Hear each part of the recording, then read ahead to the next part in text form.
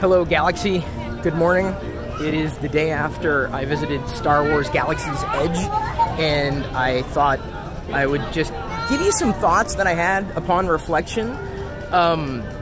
You know, I don't know how to explain it, right? It's a feeling. It's just kind of like fandom, like a feeling of belonging. And even coming here, the day that Galaxy's Edge is officially launching, it is still a bit surreal, but I'm really enjoying seeing so many people wearing like Star Wars shirts. Like I've got my Ithorian shirt on, Momane Dawn. I'm coming into the park again today. Won't be going to Galaxy's Edge. I thought I would have had like an extra reservation through the hotel, but that was rescinded. Not going to complain because the experience really needs to be enjoyed by as many people as possible. And I don't want to take away from somebody else's experience. That would be a bit selfish. So the feeling that I had was that A, there wasn't enough time, but the good news is that the time restriction will be lifted in less than a month's time. But beyond that, I think the feeling was this feeling of like being immersed, and that is something that I don't think I've ever had at a theme park, certainly, or really in many places. Like I wasn't just on Batuu, I wasn't just in Galaxy's Edge at Disneyland. I wasn't at Disneyland. I was in Star Wars. It was like the closest thing that I've ever felt. And I didn't necessarily feel that so much going in. I was just kind of interested in taking it all in, you know, the first time, the first experience, reacting. But I felt it when I left. And I was probably the person who's carrying the most amount of merch. I got it all into the luggage, under 50 pounds. Thank goodness I packed lightly. But the feeling I had was, as I was leaving, just like I was going back to reality.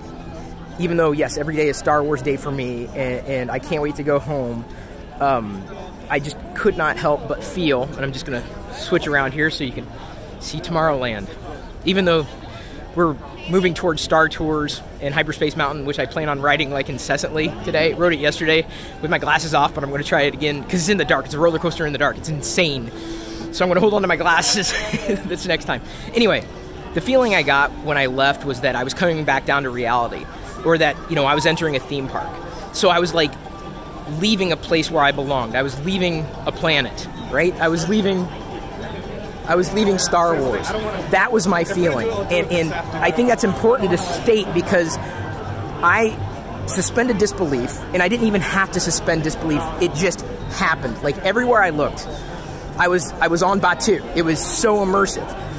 And just knowing that feeling came over me as I exited the Galaxy's Edge attraction or land, whatever you want to call it, it said everything to me. It was not like waking up from a dream, but kind of like that. And you know, I told Diana this morning, you know, I told her I appreciate her letting me have that, and knowing that, you know, I'm a different person, and I'm hoping that, you know, someday, you know, either she can feel that same kind of joy if she hasn't with something, or, you know, maybe I can slowly but sure, maybe if she goes to Batuu, then she'll feel the same way that I do. Probably not, but it's that that knowing that I was there, and that's the thing I wanted to say. That is my reflection upon going to Batuu yesterday. So I'm going to see if I can get a few more pieces of merch that I might want, if I could cram it into the luggage, because I'm out of space. I'm not out of weight. I'm out of space. So may the Force be with you.